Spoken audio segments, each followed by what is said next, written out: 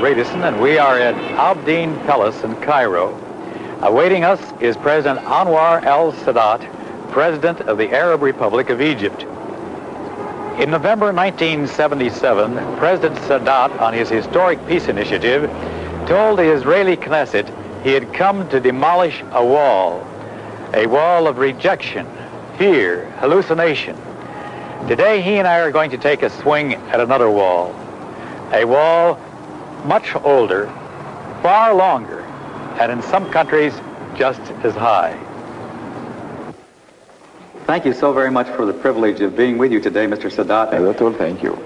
On the very day that I left for Egypt, the first copy of your book came off the press, and I've been entrusted with the honor of delivering it to you personally in search of identity. Thank you very much.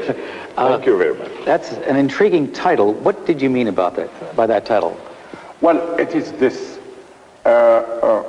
In search for my identity, really, I was searching for the identity of my nation. And you shall see that everything happened here coincides with the history of my country in the since the time I was born until this moment. You know, Egypt has had some very great kings, but I don't know of any head of state of Egypt who has really laid down his life for his people as you have.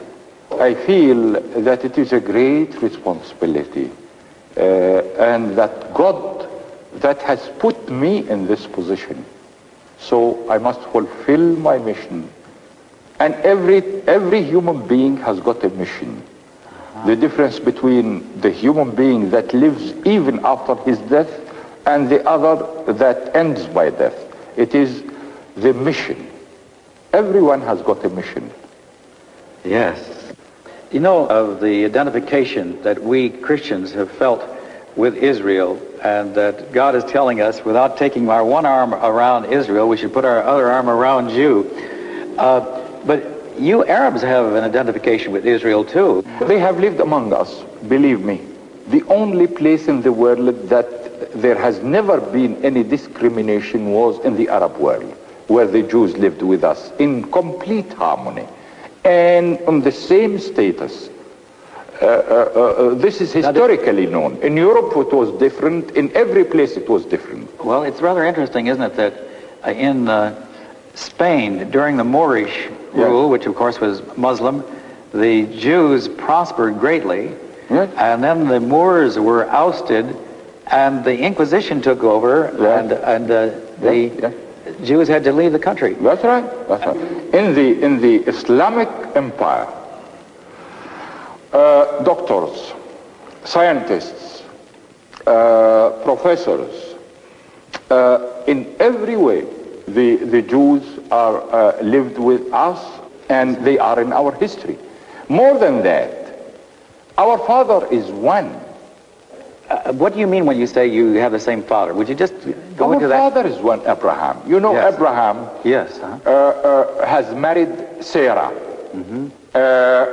Israel, and he has a son, Israel. After that, he has married an Egyptian woman called Hagar. Yes.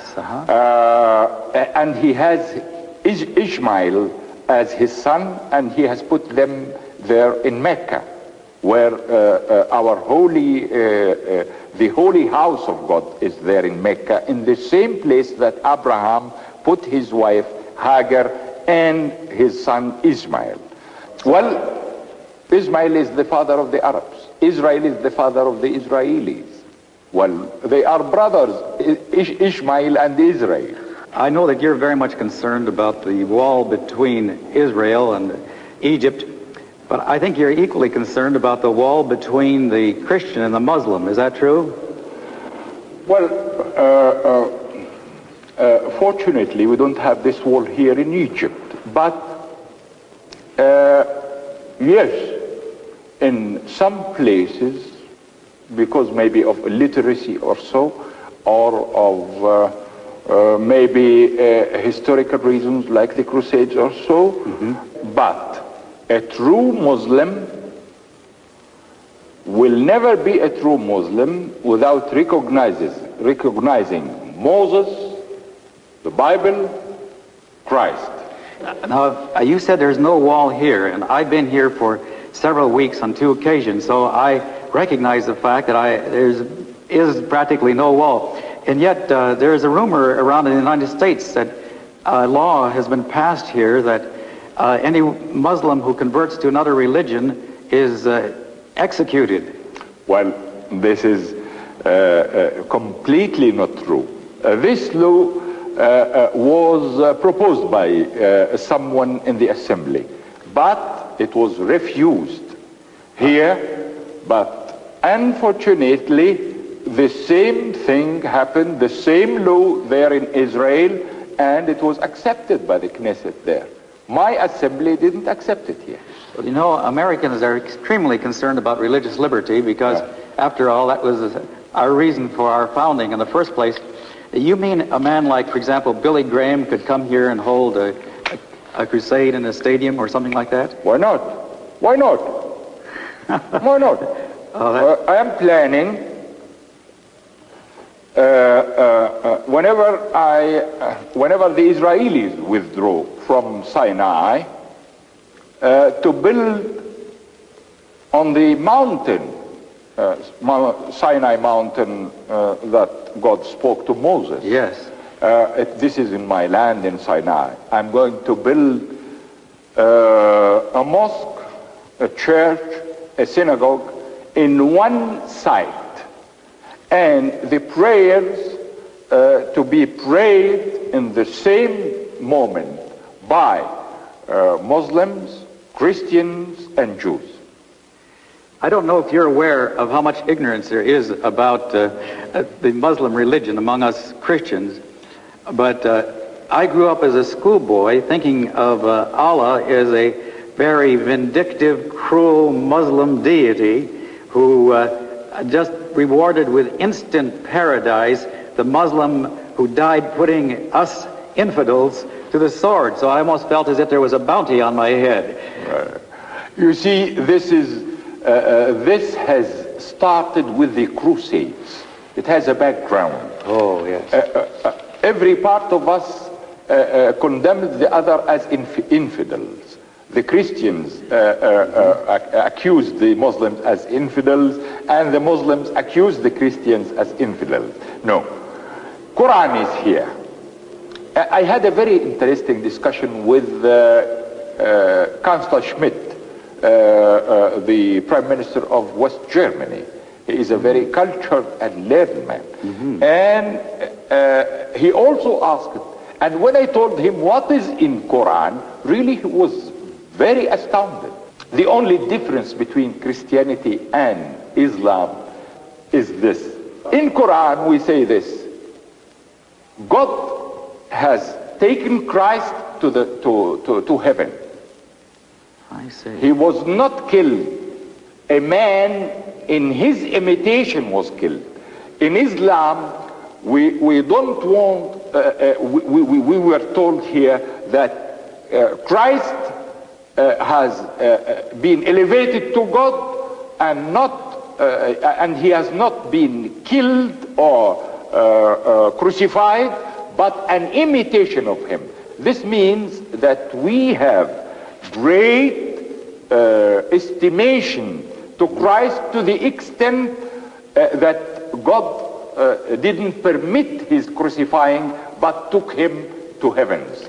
I guess this is the crux of our difference then, isn't it? Because for us, his death was atoning for our sins, you see, so that's why the cross is the symbol of our faith. So we disagree on that area. Do you believe that Christ is coming back? It is stated in our Quran, before the day everyone will recognize Christ. Is that right? Yes, here in Quran. I wish you would just tell me what you think of God, how you see God. Not as the cruel, vindictive deity that we thought of him as. In fact, I didn't know quite until recently that Allah is the name for God, and that even the Christians in your country worship the same, I mean, they have the same name, Allah. Yes, yes. I was brought up in a village, as you know. Yes. I'm a villager. And I learned Quran before I went to the school. You were asking how we envisage God. In spite of my knowing Quran and learning Quran, the man who have opened really the doors of faith for me in the cell 54 is an American author called Lloyd Douglas.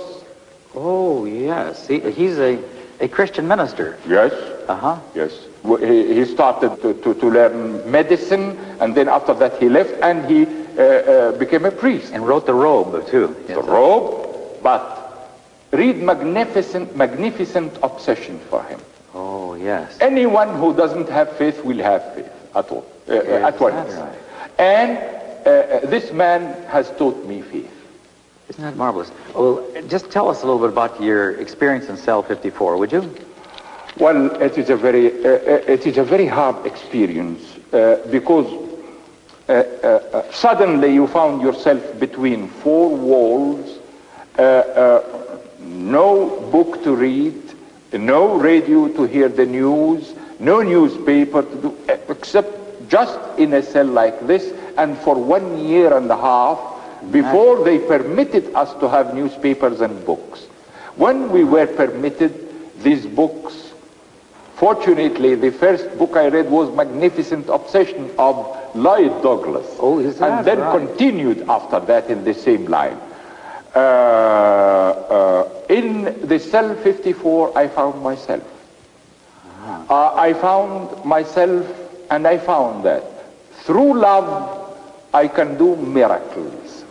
Through hatred, I am impotent.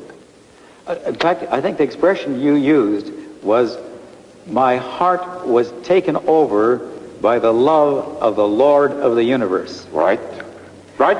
And let me tell you this. The most happiest 6 months that I lived or ever to live were the last 6 months in the cell. Well, now, when you said your heart was taken over by the love of the Lord of the universe, was this something that just sort of oozed in on you, or did it happen in a particular time? No, it is part of my nature, but I couldn't recognize it before I was put in the cell. Let me tell you this. In two places you will find yourself, either in prison or in war. You will find your true self. I found my true self because out of prison, like any other one, and because of this civilization, material civilization, and the man's needs, and so one is always preoccupied. He didn't have the time to meditate or to live inside himself. In this cell, you are either you learn to live inside yourself, or you will become mad, because in four walls, yes, with nothing to do. True. So I found myself. You know, I had an experience of being overwhelmed by the love of God. In fact, I could define it almost in exactly your terms, of my heart was taken over by the love of the Lord of the universe.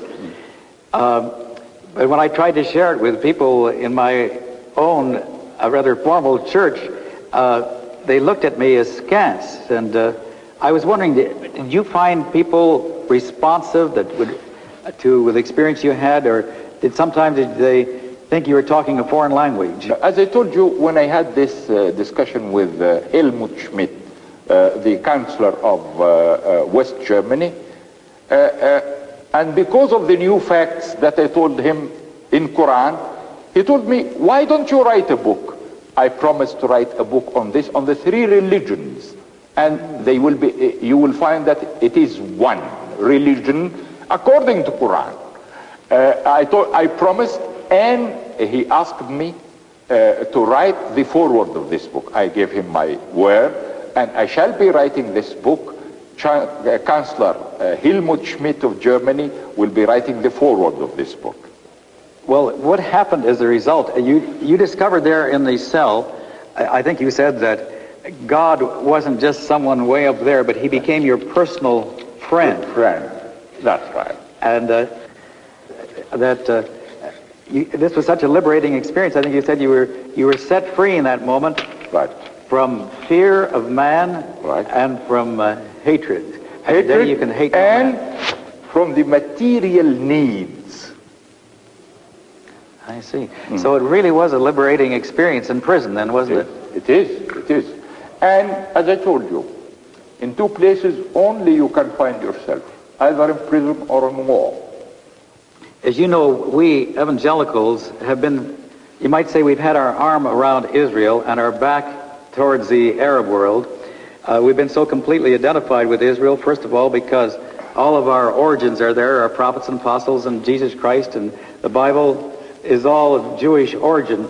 Also, you know, we feel that in the prophecies, do you remember Moses stood towards the close of his career, first on the Mount of Blessing, then the Mount of Cursing, and remember on the Mount of Blessing he told the Israeli people what would happen if they followed God, and the Mount of Cursing, the curse that would befall them.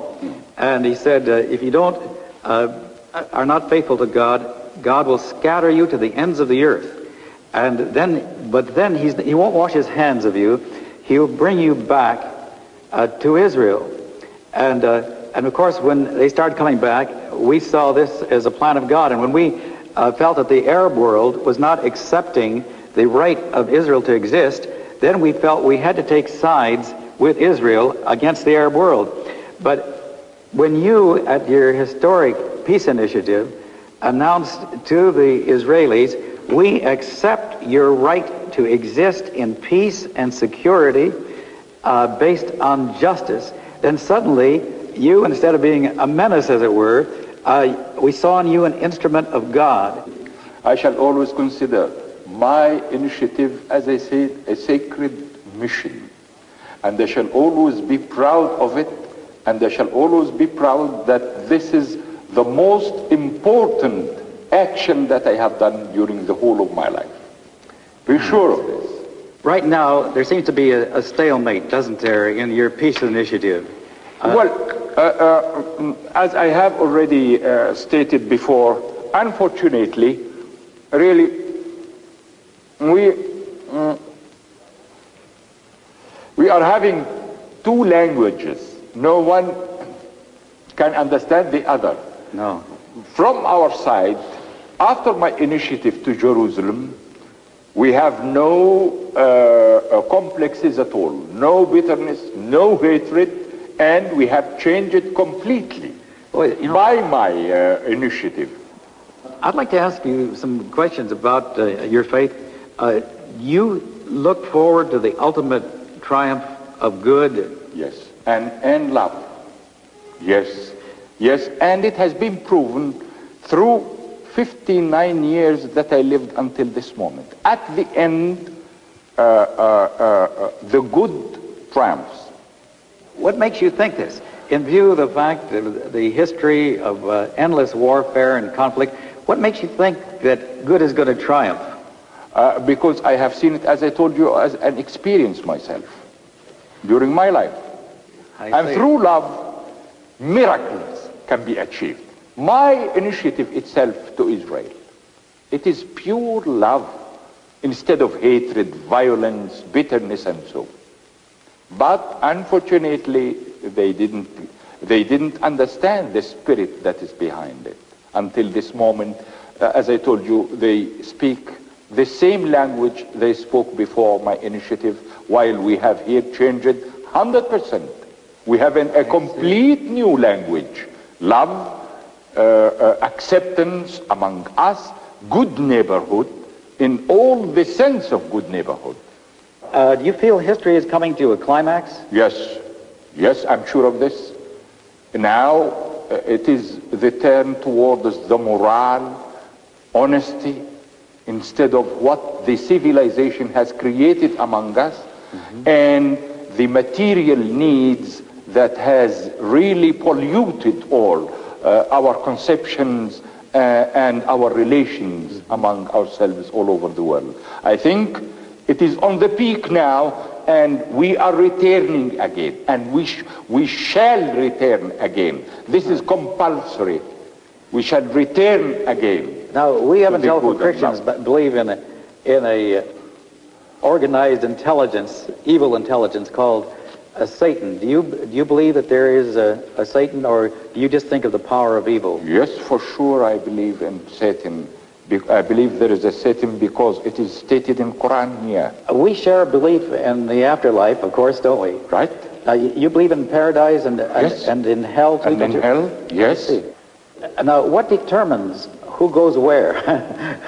When we say that God knows beforehand who will go to hell and who will go to paradise, because he is the creator. But it is for us. He has given us the brains and the mind, and he has created us after his image, and part of his soul in us. It is stated in Quran and in the Bible. So it is for us to choose. Here is the wrong, here is the right, and here is the wrong. According to this, what we choose, we choose ourselves, we shall be in the day either in hell or in paradise. Depending upon on what we... You have the choice. The choice between heaven and hell. Everybody would choose heaven. Between right and wrong. And on this, because God, as I told you, has created us after his image. When he created Adam, our father, he has put part of his soul in him. I see. Well, this is something we really have in common, that we believe in the importance of the individual, because man is created in the image of God. And this is one reason why we believe in human liberty, isn't it? That is what I'm telling you. We have no differences among us at all. It is illiteracy or fanatism that has created this. The three religions are one. Now, let's see. Your attitude towards Muhammad is quite different from our attitude towards Christ, isn't it? Now, you don't believe he was divine, do you? No, he's a human being. And yet, he's the highest authority figure next to God in your mind, isn't he? Yes, he is a prophet that came from God, that was sent by God to teach us Islam. Now, do you believe he wrote the Quran? No, it came to him from God. I see. Yes. In fact, you don't even like to be called Mohammedans, do you? Do you know that he was illiterate? Is that right? He was illiterate, and Quran is master in the language. How could an illiterate man write a masterpiece in language? This is one of his miracles, because Muhammad didn't bring miracles like Jesus brought, and we recognize it 100%. All what Jesus has done and miracles, it is in Quran. Oh, is that? Yes, in Quran. Well, now, I guess we have quite a different concept. I think this would be the big difference between us, because we see Jesus, of course, as a God who came down and shared our lot and became man, the Son of Man, as he described himself, so that we could become the sons of God. And so he is at the right hand of God the Father in our faith. Well, we differ on this. Yes. Mr. Sadat, there's one more thing I wanted to ask you about. I've heard your wife has spoken of this mark in your head as where evidence of your prayer life. Because of the prayers. Yes. Now, we Christians think of Muslims as repeating prayers, but I get the impression that you pray spontaneously to God, don't you, too? 5 times a day. I see. When you pray that way, do you pray stated prayers, or do you sometimes just tell God whatever on your heart? Well, there is a certain movement that one makes in prayer, as you know. You don't pray, for example, as you walk down a street or anything. You feel that you must be in a position of reverence. Well, you can have this, but those 5 prayers are compulsory. Oh, yes. But you make quite a bit of praying during the night, though, too, don't you? Yes, you can do it whenever you can, whenever you would like to do it, or you have the time to do it. Do you pray in your own words, or can you pray in your own words, or must you use stated prayers? These are, as I told you, we recite Quran. Everything we say in the prayer is from Quran. You know, in the United States, at the founding of the nation, when the First Continental Congress made, there was a tremendous argument about states' rights versus the sovereignty of the federal government, and they reached an impasse, and it was looked as if it was impossible to resolve it. And so the delegates began going home, and Mr. Benjamin Franklin said, "Gentlemen, we've tried every human recourse, and it has failed." And so he said, "Why don't we get down on our knees and ask the help of God?" And so they stopped their debate, and they got down on their knees. They prayed together for God's help, and the impasse was broken, and as a result, the United States of America was formed. Now, we've just been talking about the common origin and the common heritage that Muslims, Christians, and Jews have. Wouldn't it be wonderful if all three religions could have the same day to pray for each other and for peace in the Middle East? And you and Mr. Begin and Mr. Carter could each invite your co-religionists, one representing the Jew, one the Israeli, and one the Christians, around the world to join on that day. And every synagogue and mosque and church in the world could be open on that day. Wouldn't that be exciting? It would be very exciting. And let me make this proposal. All right, fine. Could you read it out loud? The Middle East is the birthplace of Muslim, Christian, and Jewish religions, each having much in common with the other. Jews, Muslim, and Christians worship the God of Abraham, Isaac, Ishmael, and Moses, creator of the world and the source of all good. Believers of all three faiths are carrying out for a just and lasting peace. For wars, endless debate, vast human effort has failed to produce this peace. Before God, the merciful, the compassionate, the wise, the good, the just, the best and wisest of men must confess proneness to error and need of his help.